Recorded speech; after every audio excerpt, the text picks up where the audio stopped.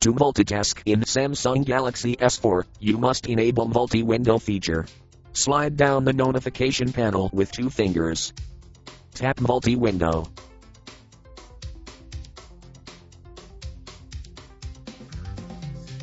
Multi-windows was enabled. You can work with multitask now.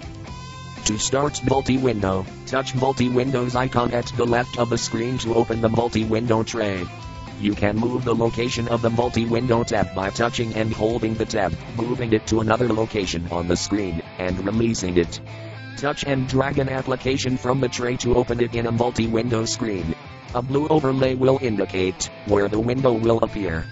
To resize the window, touch multi-window icon full screen on the split bar in the middle of the screen, and drag it up or down.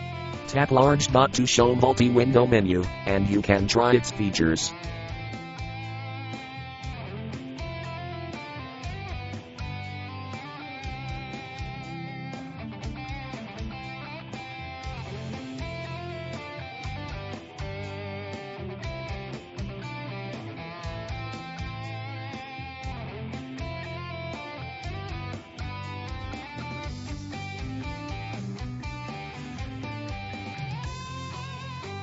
Thank you for watching.